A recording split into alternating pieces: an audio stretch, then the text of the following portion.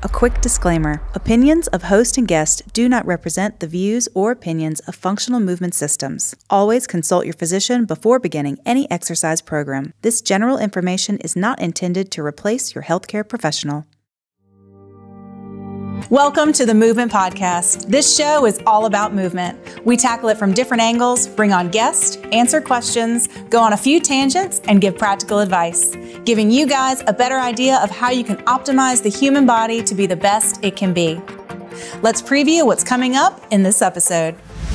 For our season finale, we bring you the remarkable story of Steve Cairns. Steve suffered a stroke and had brainstem surgery in the spring of 2017. Based on his movement background, he elected to rehab himself. This is an inspiring story of the human spirit and how he defied all odds on the journey to recovery. To give the full story, we are presenting the season finale in 2 parts. This week, Part 1. I sit down with Steve and get the details of what happened. In Part 2, Gray and Lee continue the conversation and dive deeper into how this was possible and what it may unlock for future brain injury patients. So let's get going with today's incredible episode of the Movement Podcast, powered by FMS.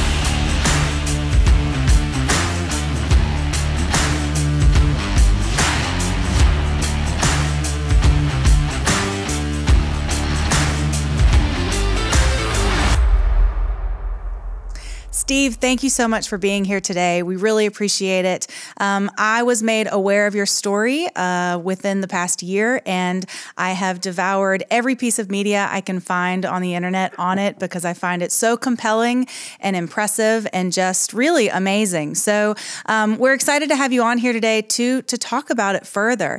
Just to get into it a little bit, we understand that you were a regimental training instructor for the British Army, and so you have this physical education background and training these special forces groups. And so by a twist of fate, in 2017, you really came across something that, no one would have expected. So could you maybe dive deeper and tell us a little bit more about what happened in the spring of 2017? I had a carbonoma, which is a tumor or a vascular malformation. Mm-hmm. And it was on my brainstem, which is probably just about the worst place you're going to get it. From an evolutionary point of view, the brainstem is the oldest part of the brain, and it's also the most eloquent. So it's least able to sustain damage, and any damage it does sustain is more far-reaching. So I was preparing for quite a big deal presentation. And as usual, preparation was wonderful. So I was up till about 3 a.m. creating this presentation. Didn't finish it. Got my head down to sleep to then wake up again at 6 to prepare it for 9 o'clock. I usually sleep the sleep of the damned. I did head on the pillow, sleep in 30 seconds, and then wake up when I'm supposed to. But I had a shocking night's sleep. And I suppose I just put it down to maybe the pressure of this presentation I was going to give. I was in this presentation and seminar all day. It was in a real closed room. And by the end of the day, I just felt awful. I had these real rings of tiredness around my eyes. We were in Birmingham in the UK, and I was going back to Liverpool. Which anyone who's got a keen ear for accents can probably tell that's where I'm from. And so I drove back there, and although I never experienced tiredness like it before, I shut my eyes, and there wasn't any impact by sleeping or rest. I just had these huge panda eyes of tiredness. I think I mentioned earlier about the sequence of things not to do when you have a stroke. I'd arranged to meet up with a really good friend of mine who I haven't seen for about 10 years. So we were going out for a few beers. Yeah. Yeah. And because I hadn't seen him for 10 years, I couldn't cancel last minute. So I went out with him for a few beers that night. I was feeling awful. So I thought a good way to deal with it would be to get up early and go to the gym. So got up early, went to the gym, and I was feeling bad. In the gym, I was squatting, deadlifting, some quite high threshold stuff. I mean, I never do max lifting. Always look for quality in whatever gym-based movement I'm doing. But I was doing a single leg deadlift and I couldn't maintain my balance. And I just went, I'm stopping this session now. Thought that having a spell in the sauna might sweat it out, which obviously then just put my blood pressure even further up. And my brainstem's bleeding all of this time. Despite being from Liverpool, I live in Bristol, which is the other end of the country. So I was then on a train back home to Bristol, feeling bad. Got home, asleep on the sofa immediately. And then I can remember distinctly, we had a delivery of a bed the next morning, again at 7 o'clock. So no sleep once more. And the guys delivered it. I asked them if they wanted any help bringing it in. They said they'd be fine. And I remember thinking, oh, thank God for that, because I felt bad on the settee. And then after that, couldn't get up. I was vomiting, double vision, started having trouble walking then. And what at the time seemed to be the worst symptom of all was intractable hiccups that were just driving me nuts. And those hiccups stayed with me for about 3 days. Was there pain involved, or you just felt tired?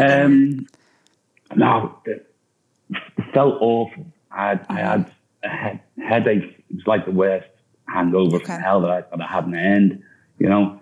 And then the bouts of sickness, there was sort of nausea with it.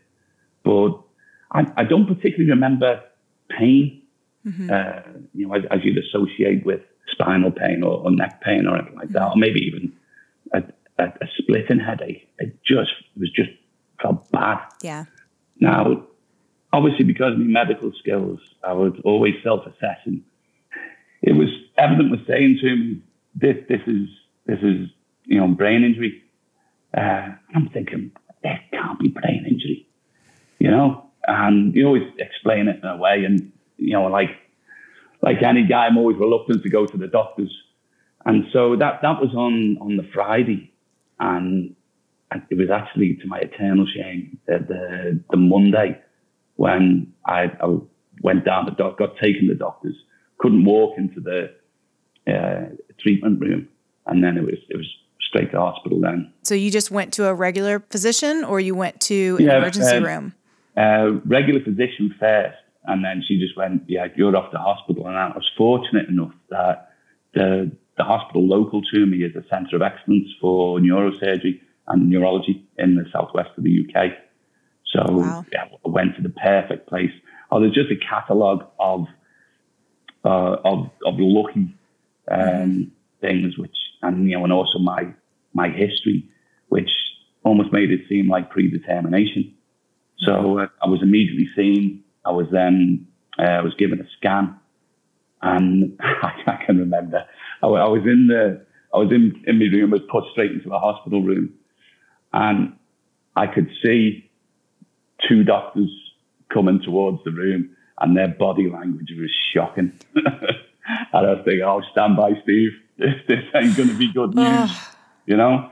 But you don't know what they're going to say, and then they tell you your diagnosis. Well, what did that feel like? Well, they couldn't give me the diagnosis straight away. Yeah, I had a CAT scan, CT scan. Come into the room, and the first doctor says, right, can you talk me through your symptoms? I thought, you know exactly my symptoms. This is a conversation starter for delivering some bad news. And she said, we found something we don't like, and we're going to have to go down for an MRI to find out exactly what it is. Now, my mum died of a brain tumour, cancerous one. And so when I heard that, it doesn't take a rocket scientist to find out what's going on here. And that, a real sharp bout of fear just gripped me in the stomach, which, you know, my ego was a little bit offended by it, thinking I should be able to deal with these things. But then I went, right, I've got 2 hours, and it's possibly going to be, you know, me last 2 hours on the planet without cancer, because until they tell me, I haven't got it. And so I had the MRI, and then the guy come up with the results. And I don't think he was in the loop previously, and he was just delivering the results. So he thought he was delivering really bad news. He was sort of like saying, I'm afraid you've had a brain hemorrhage which has resulted in a significant stroke. And I'm like, that, yes! And he's going, no, this is really bad news. I said, it's not, mate. This is great news. This leaves me with a chance, you know? Well, so, I'm sure you left an impression on him that day too, thinking he's delivering this tragic news. And to you, you can see, all right, there's a light at the end of the tunnel of this possibly. Yeah. And that was sort of, recovery started there. It was right. Mm-hmm. Get your mindset sorted.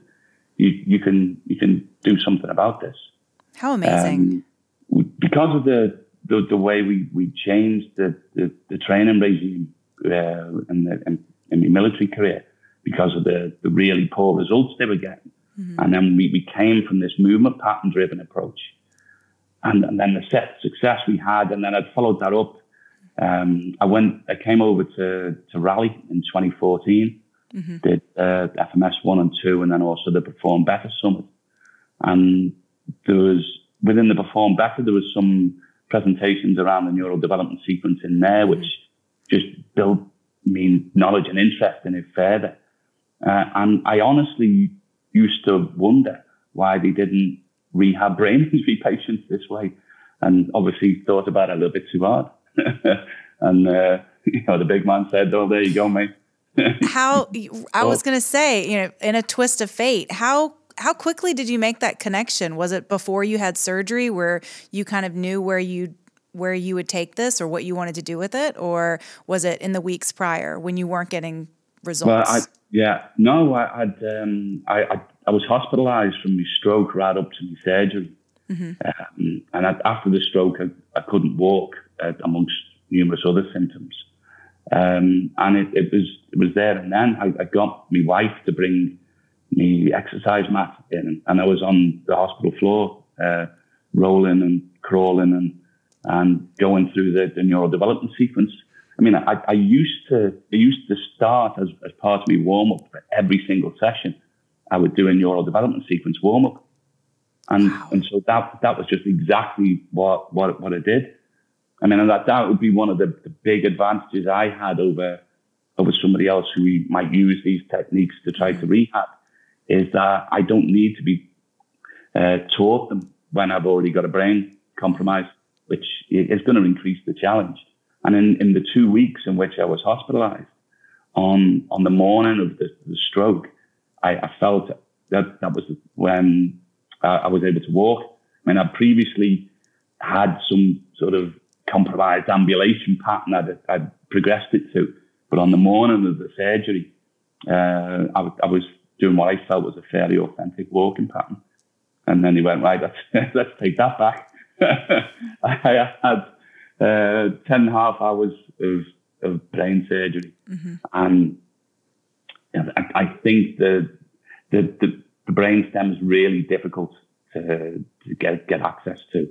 And then obviously anything which gets damaged along the way has really far-reaching impact. But even then, of the sort of communities I've been part of ever since, the average amount of surgery time seems to be between 2 and 4 hours. Oh. But yeah, I was under for 10.5. And so it's usually a good rule of thumb for the extent of the surgery-induced compromise you'll have is the amount of time you're under the knife. So I had the 10.5, and it proper knocked me sideways. I couldn't even crawl after the surgery. I think I had 2 days in high dependency intensive care, and then I was transferred to a private room. And it was once in the private room, I started to say, okay, I'm going to go through the process again.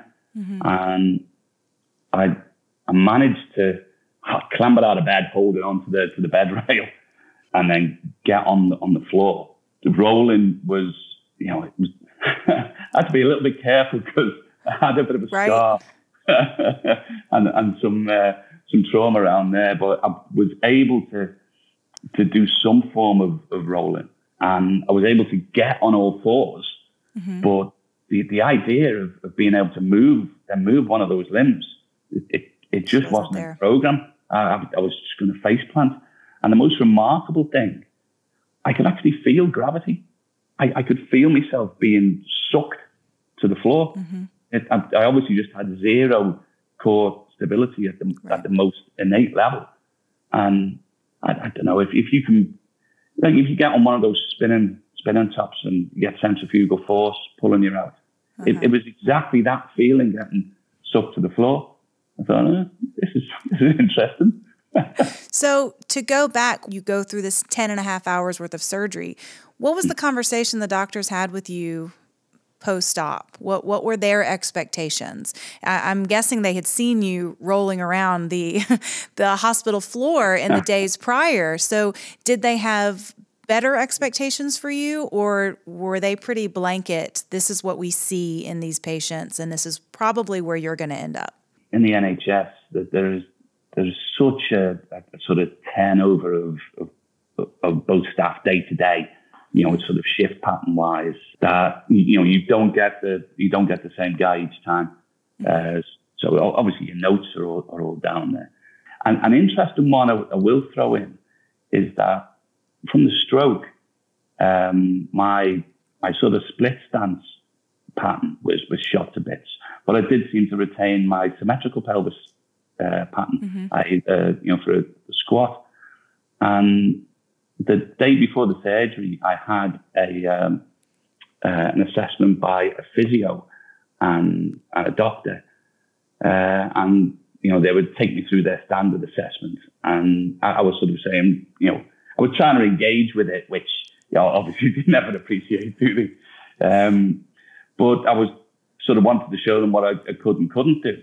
And of the three of us in the room, only one of us could do a deep squat. And guess who that was? It was you. Yeah. So what a statement that is on sort of standard day-to-day movement. How, especially for the physio, who was relatively young, and certainly looked quite athletic, probably thought she was, and by comparison to most people, they probably thought she was really fit.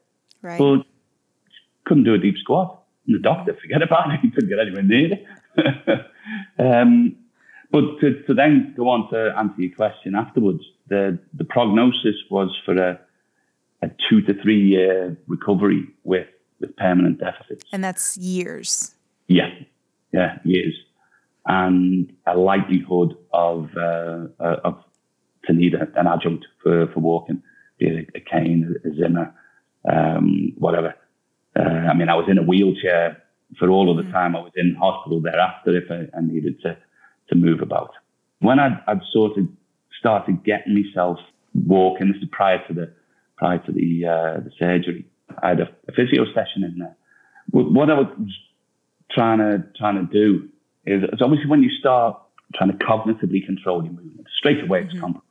And then that can be a difficult thing when you've lost movement, to sort of get out of your own way. Right. With trying to control it and just trying to let it flow. But that was what I was trying to do, because I was trying to get an accurate insight to where everything was. And so this physio had me trying to walk, and I got the best backhanded compliment I've ever received in my life, where afterwards she said, I've never seen someone whose movement was so bad walk with such confidence.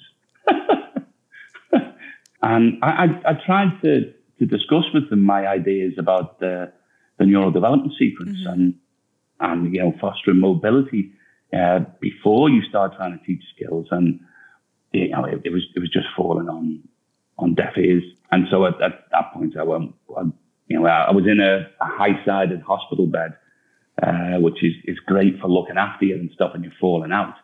But if you're wanting to get on the floor and start trying to drive primitive movement, then it's just a barrier.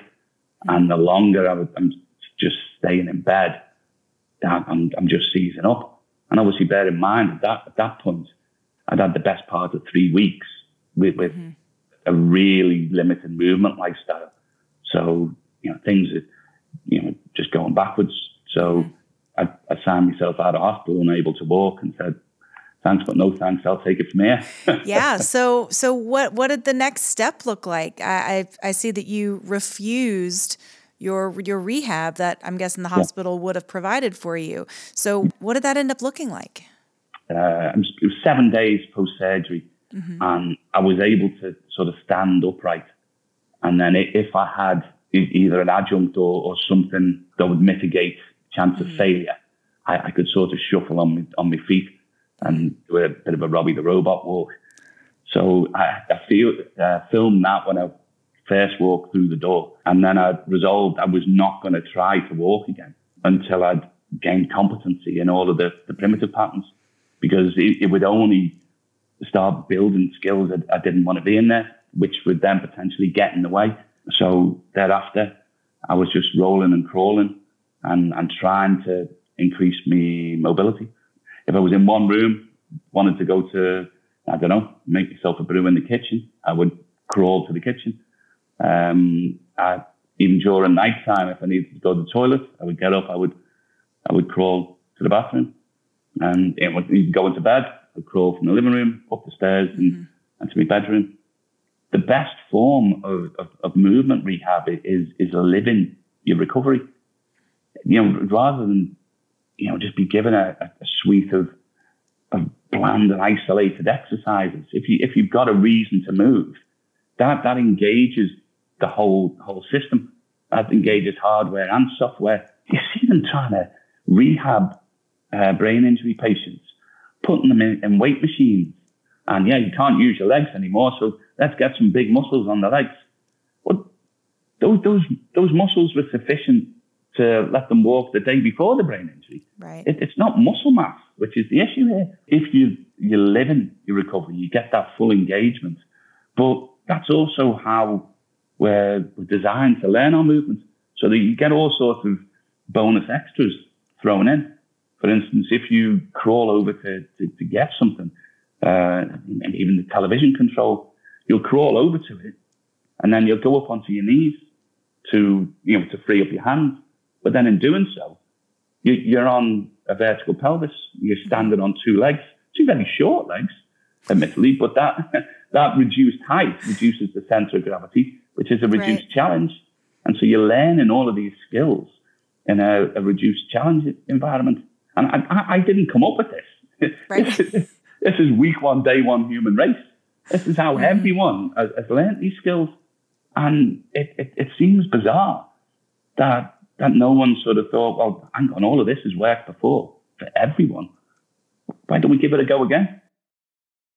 As a thank you for supporting the podcast, FMS is offering an exclusive discount of 30% off our Fundamental Capacity Screen online course. So if you're FMS certified, this deal's for you.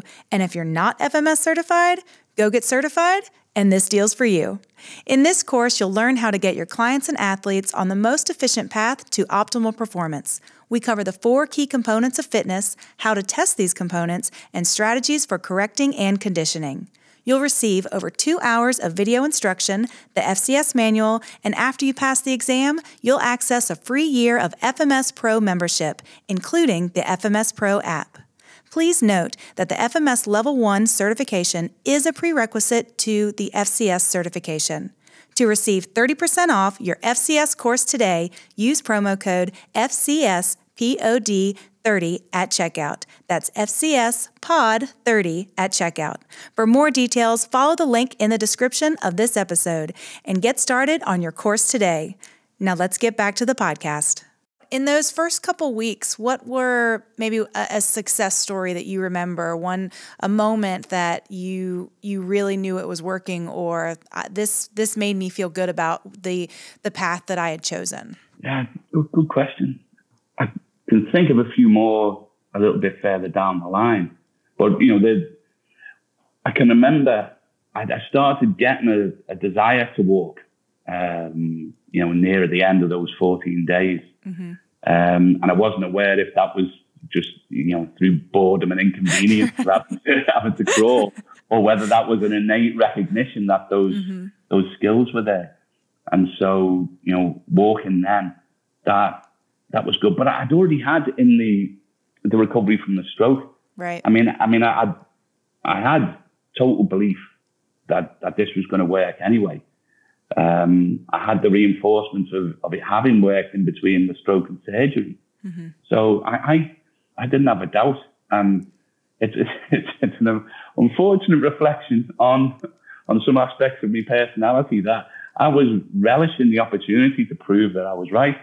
You know, you can probably ask my wife about that aspect of the personality, you know, but I relished the opportunity. I was violently positive about, and that was part of deliberate reframing as well. I've done a lot of running, a lot of distance running, etc. in the past. For the previous 6 years prior to me surgery, I'd had a lot of problems with me running that I just couldn't get to the bottom of, and I'd sort of resolved that I thought I'd just the majority of that running had probably been done before I was more aware of all of the FMS details, the elegance of it all, but also that simple complexity, that simple elegance. I hadn't fitted all of the pieces together, and so I had my running technique was like something out of the Lord of the Rings, you know. But I had I had a lot of determination, and I did a lot of intelligent prep. You know, I wouldn't. I mean, I learned the lesson about just more and harder doesn't necessarily mean better. I learned that reasonably early, and so the training in what the FMS tribe might recognise as a reasonably intelligent way. But I thought I'd just ingrained flawed patterns too deeply, and I just couldn't seem to do anything about it. So I actually saw all of my movement skills being taken away. I saw it as an opportunity. I could rebuild my movement map from absolute scratch, and no excuses. It was all down to me if anything was right or wrong. Well, there's no doubt you came to this in an abnormal situation, with your background and education and that determination as well. Could you recognize any pitfalls that maybe you had that, in someone else who has needed to progress through this type of recovery? Can you recognize any pitfalls that you had that maybe they would have as well? I would assume that, like you said, you had that pull to walk, that these days were probably fairly long, crawling, getting from place to place. And so I would imagine that the weeks that this took, there were moments of emotions or feelings or like I said, pitfalls. Could you, maybe take us back to any of those? Neuro fatigue does present quite heavily. So the days didn't actually seem that long because, the opportunities to rest were sort of gratefully taken, and especially at the start, the smallest sort of rehab session would, you'd get the deepest tiredness descend on you. And so you were grateful for them. And for the whole 3 weeks in hospital, for instance, I don't remember being bored once. I remember being in pain. That's not very boring. I can remember some feelings of is this as good as it gets, and that being a little daunting. But I just immediately wanted to banish them. In a little way, it's a part of my natural approach which has been fostered over the last 20 years or so. That I just went, look, it doesn't matter where I am on this journey. I'm going to be restored to full movement. Now, on things like that, I can't bullshit myself and tell myself magic. But I did have the belief in what I thought was rock solid science. I think that the classic model that gets used, I think that's bad science. So I had that real belief in it, and I thought, well, if I'm not there yet, I'm just going to make tomorrow's me better than today's me. You get a lot of people will start becoming not so much goal fixated, but sort of outcome fixated and milestone fixated. And I'm just going to make tomorrow's me better than today's. And if I wasn't If I haven't hit the milestone yet, well, guess what? I'm going to make tomorrow's me better than today's. And if I do hit that, and if I do hit that milestone, if I get back to full movement, well, guess what I'm going to do then? I'm going to make tomorrow's me better than today's. I'm still going to keep building on that. So that was how I reframed it. Would you believe I had a nurse trying to counsel me down from the expectations. You know, I'm sure she's a lovely woman and, you know, the best of intentions, but I don't need to hear that, love. You know, thanks for your advice. And I know it's well meant, but this is going somewhere else, this. So you come home, you start crawling, you get to half kneeling position. You eventually, you know, you're standing at a portion. So what is the timeline there? Like how did the rest of that timeline work for you?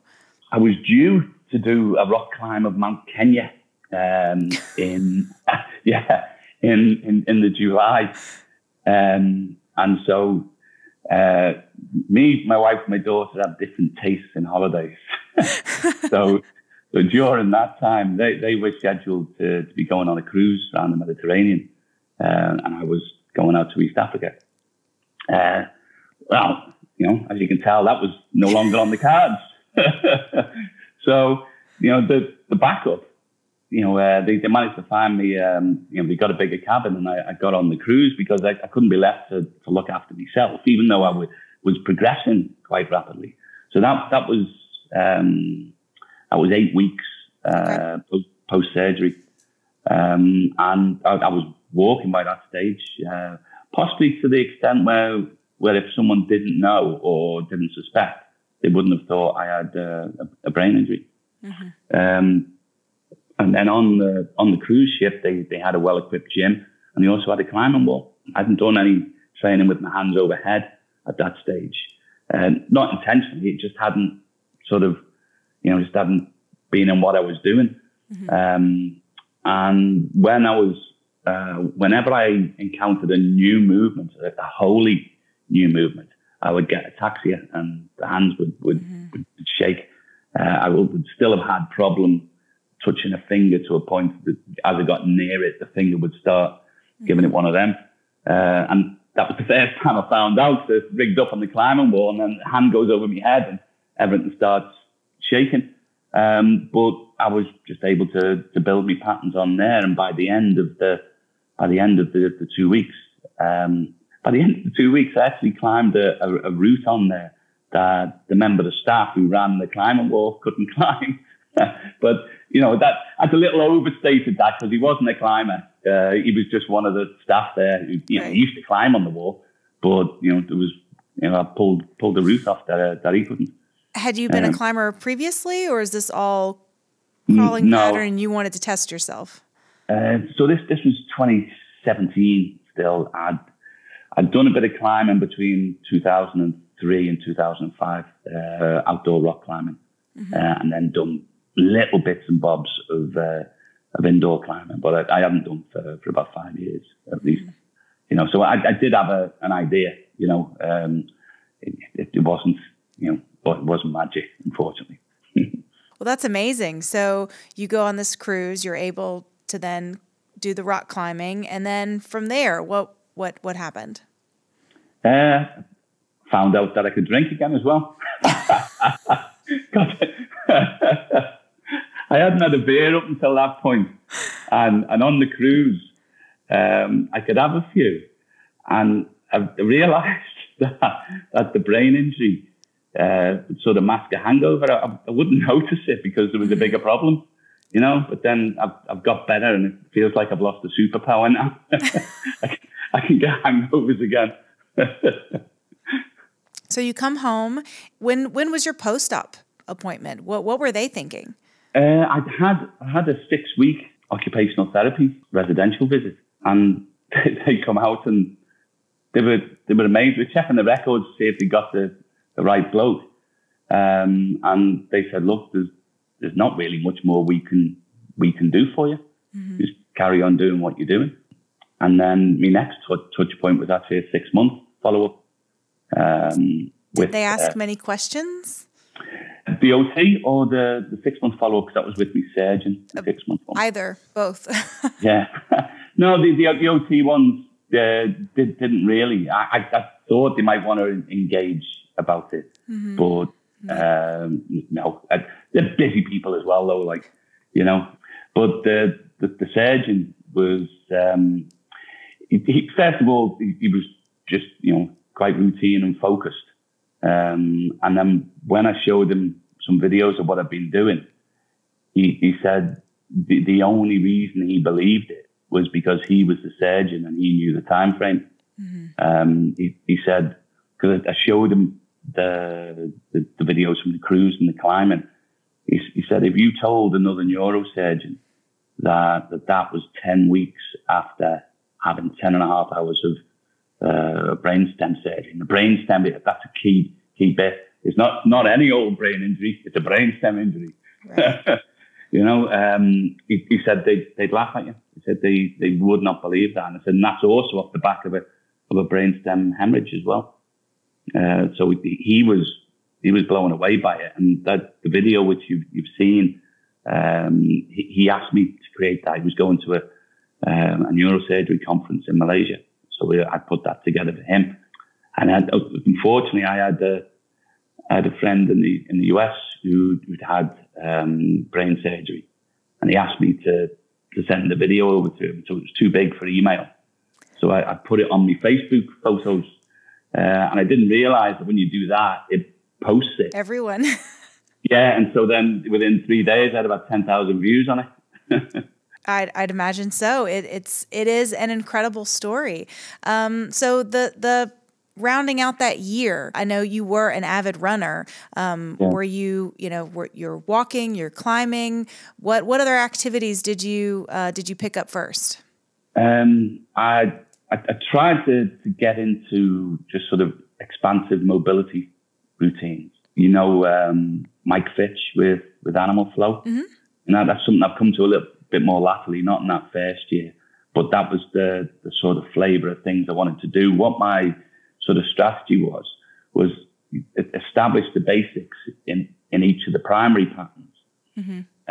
Once you've established that basic, you move on to the next, but then also stay within that previous one and try for a more expansive implementation of it. So, for instance, you go from baby crawling to what I term a Spider-Man crawl, mm-hmm. And then there's a variation from that, which I saw Ido Portal doing. I imagine you're familiar with him. No? No. I picked the dud there. I will definitely look him up, though, if you say so. Yeah. Oh, the movement skills on that guy are incredible. And there's a bit of a fashion at the minute, isn't there, for sort of animal movement. And you see some ridiculous things of people, you know, just fashioning something which is difficult to achieve, mm-hmm. and then sticking an animal label on, like it's a gerbil walk, or or a badger hop. So I was trying some of the animal stuff, and that's how I went to it. I did try to foster the running, because I could get some sort of shuffle out, mm-hmm. but I thought this is going to do me as much harm as good. I'm just going to program. I'm going to become resilient to a bad pattern, which I don't want to be. Mm-hmm. So I'm still sort of there now. I haven't gone back to sort of regular distance running. I'm doing interval running, just trying to work on me technique. I mean, one of the things is as well, a significant deficit was my ability to multitask. As a woman, you're probably just saying there's another bloke who can't multitask. I mean, but the level of stuff I was talking about, it was, just like walking and talking at the same time. Mm-hmm. And so the information processing challenge of running meant that the moment I started trying to run, I would lose a lot of vision quality. I would lose peripheral vision. Visual acuity would go. I would get distorted vision early doors. Mm-hmm. And so I took running out of my program, mm-hmm. and it's been all gym-based movements, getting expansive mobility. Monkey bars was a great milestone for me. I was delighted when I could do that. I used to be sort of okay on the monkey bars, not Cirque du Soleil stuff, but just for Joe Blogs, I could progress forward, progress back, do the double hand hops and that. Once I could just do a standard sort of swinging monkey bars, I was delighted. I was a big issue, mostly about focusing, getting that ataxia again as I reach for the next one, and fear of failure coming into it, and being able to get out of my own way on that. So where are you now? We've gone through that first year. It's been, almost 4 years right around this time period. So, what's in the future for Steve, and what's happening presently? Well, I mean, it was after about 2 years. I was just back into almost like a normal training approach, whereas there's always something that you're working on in your training. Either something you're trying to get better with, a pattern you're trying to sort out, an injury you're working around or trying to rehab.